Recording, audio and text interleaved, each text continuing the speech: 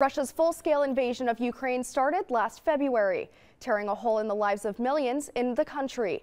On the other side of the world, some people in Lincoln are doing all they can to help, and some will even be traveling to the country soon. 1011 Now's John Grinvald has more on this story.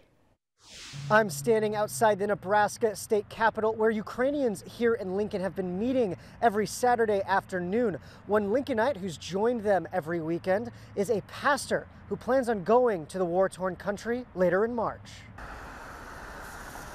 Facing harsh winds or burning sun, a dozen or more people have gathered across the street from the Capitol since the beginning of the invasion, wrapped in the flags of their homeland. This Ukrainian rally where we come to pray and support and to raise awareness for the Ukrainian cause.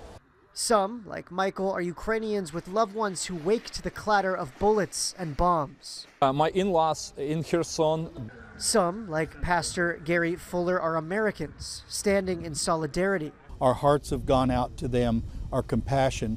We've been supporting them in one way or another, financially, prayer, emotional support for this last year.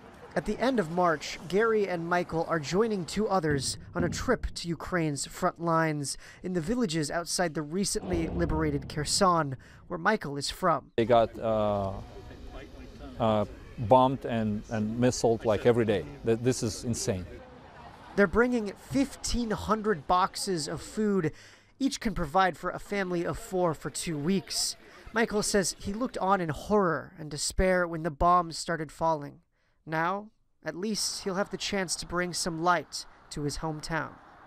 Just to hug them, this is huge. That group is still raising money for their trip. We'll have more about that at our website at 1011now.com. Reporting in Lincoln, John Grinvalds, 1011 Now.